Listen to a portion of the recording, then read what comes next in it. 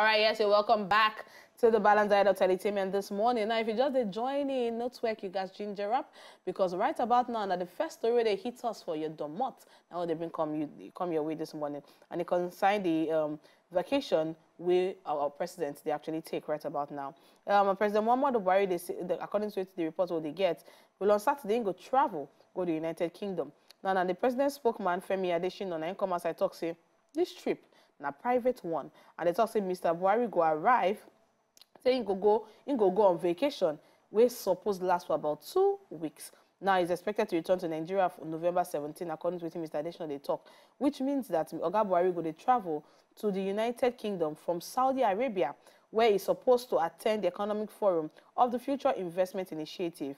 That now for inside Riyadh. Now they say he don't leave Abuja on Monday for the event. Now on the sideline, based on the thing that will happen on top of the event, they say Oga Buhari go hold bilateral talks with King Abdullah II of Jordan. Now Wednesday they say he go participate for an event where they don't title them "What's Next for Africa" in terms of how investment and trade will transform the continent into the next great economic success story.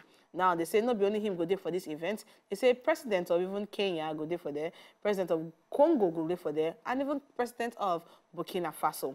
Now, this trip, they come at a time when some kind of concern they around over Mr. Buhari's penchant for foreign travels. Now, the president, don't forget, saying be there for inside Russia last week. Critics talk, say, all these trips, how this one go benefit the nation?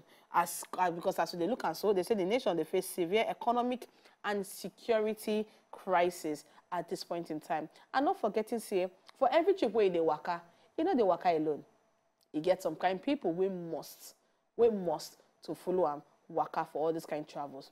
And people, they come outside, they talk, say, the cost of all this one, they talk say money no dey the country. When they talk say inflation they go up. When they talk say cost of governance is so high. All these trips actually very necessary. What will be the beneficial relationship or beneficial result where these trips go bring out at the end of the day? Now, waiting questions with some people, they come outside, they ask me that.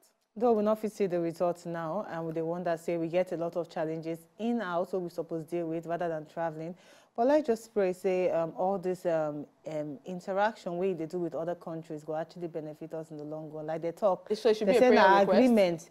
They say this particular one way they go, so they say they will talk about how they go take invest for inside Africa and how they go take transform the African continent into the next great economic success story. So with the pray, say the kind information we go get for there and the kind network we go get for there go actually help to put investment for inside some of our sectors. I didn't know we've turned it into a prayer request, so we have to pray no, for it. No, when you pray, not be say prayer. You know, for inside court, they go talk, say, we pray, not be prayer. Not be say now they pray, say, oh, Jesus, let this thing, no. But we just, they hope, say, all this one will actually transform into something positive.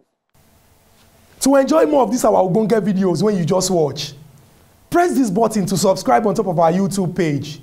You go love her.